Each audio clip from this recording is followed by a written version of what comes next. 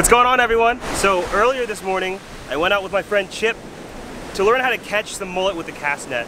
This is my first time cast netting, and this is my first time trying to use live finger mullet for bait. Let's see what I get. Hey! Hey! Hey! Hey! So never put this through there so it gets tight. You catch a big fish, you can't get out of that. So it gives you enough room there to hold on to it. Just make little circles. So you're not trying to stack them all neat or whatnot. Just bring it in. Just bring it in. Yeah. Okay. So I'm just going to then reach about 1/3 of the way down, bend it over. With your dominant hand, right? With your dominant hand. Your dominant hand. So now you're just going to grab the middle. Grab the middle. Grab the right side. Grab the left side. And then put 1/3 of it. Put 1/3 of it in your hand. And then make sure that it's smooth. And 1, 2, 3. Okay. So it's essentially already open. So now it's basically already open now. Okay. Yep. So now all you have to do is throw it like a frisbee so it stays open. There goes nothing. Yay!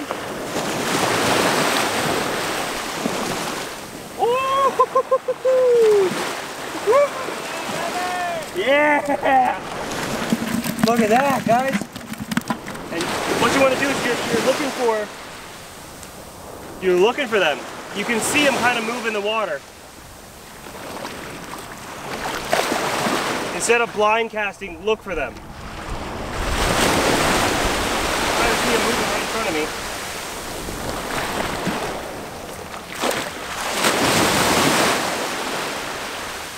Oh yes.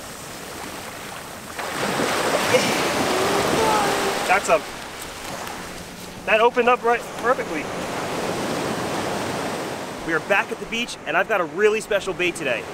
Live finger mullet. We cast netted for these this morning. We got about a couple dozen of them, and this is a really good bait around the area.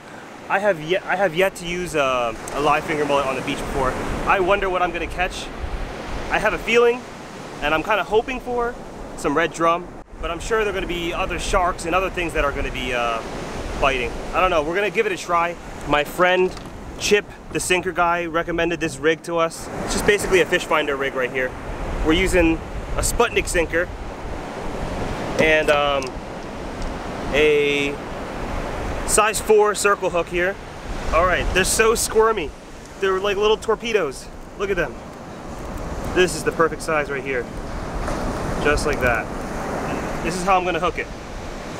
Right through the eye socket. This is minimal damage, so it can swim freely. Look, it barely even pierced it. It's very much still alive. I'm gonna try and cast it into the first trough right here. See what's lurking in the first trough.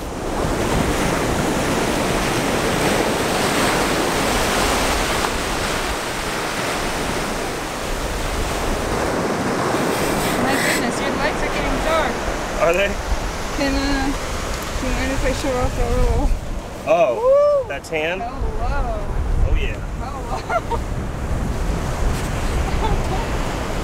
wow. All right, here's my rod number 2. This is my 10-foot black diamond. I usually come to the beach with 2 different rods, a 13-foot and a 10-foot. This is my 10-footer. I've got my 8,000 sized Saragossa on here as well, and this is 30-pound braid. So yeah, usually we get a lot of questions about what kind of rods and reels we're using. And it's pretty much the same every time I go out. My 10-foot and my 13-foot. Both of them around 30 to 40-pound braid. Oh, here we go.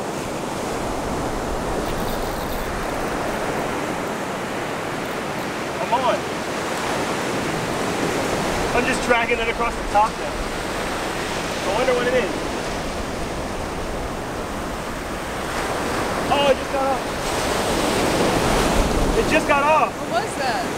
I'm not sure. Oh. Look at my bait. It wasn't a shark. I should have let it eat a little bit longer. Darn it.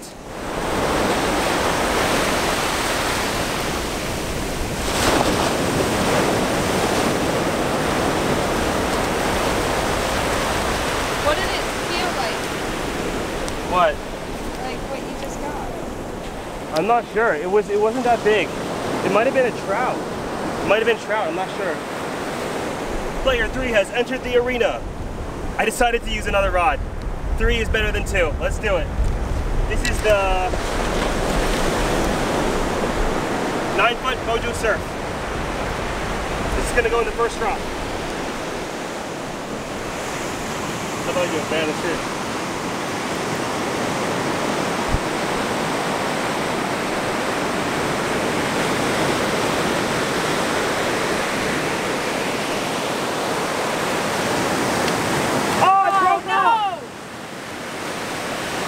It was a shark.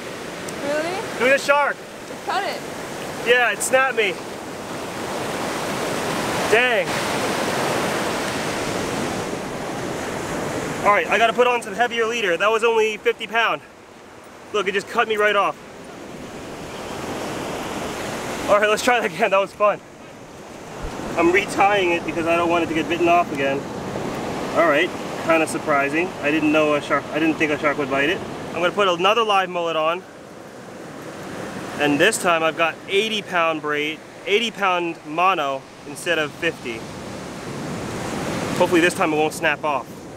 80 instead of 50 this time. Done?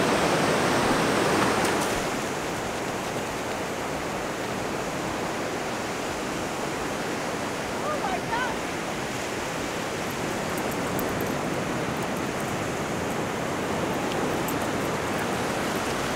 Whoa! Hey!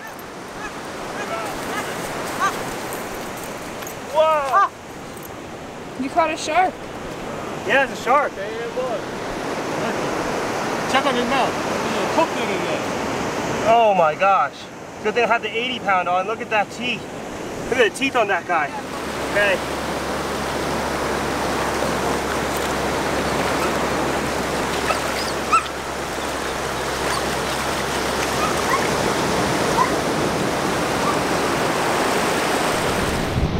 Whew.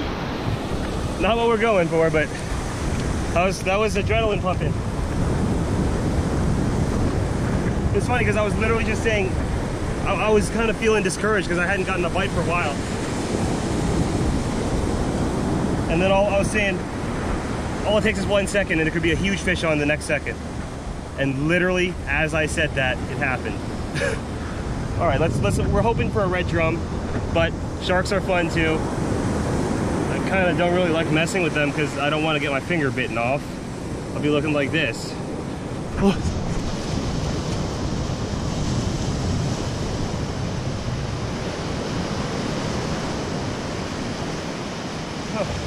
Got hit.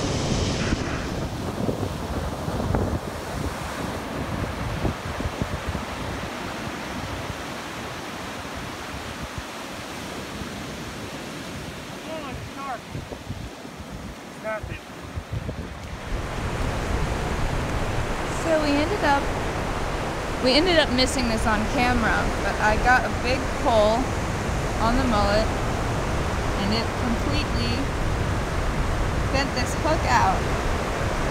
I felt it pull and then I felt the pop, and the pop must have been this hook bending out and the fish jumping off. So this morning I met up with a first time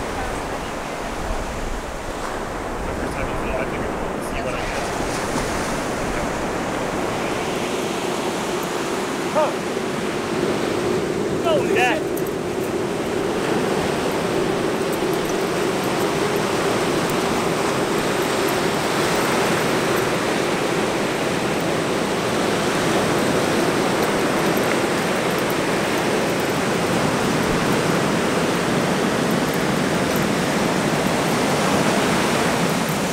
Little blue. Hey! That's what's chopping up my mullet. Okay, so they were chopping it up earlier, like just like this. And then, so we put out some cut bait. That's the culprit. That's the culprit. Well, we didn't catch a big red drum, but we still got plenty of action on live mullet. I'm not sure what we could have done differently. That's just how it goes sometimes. Next time I'll pack steel leaders so that I can at least target the shark a little more efficiently. It's been another lovely day fishing here in Florida. You just can't beat the views here.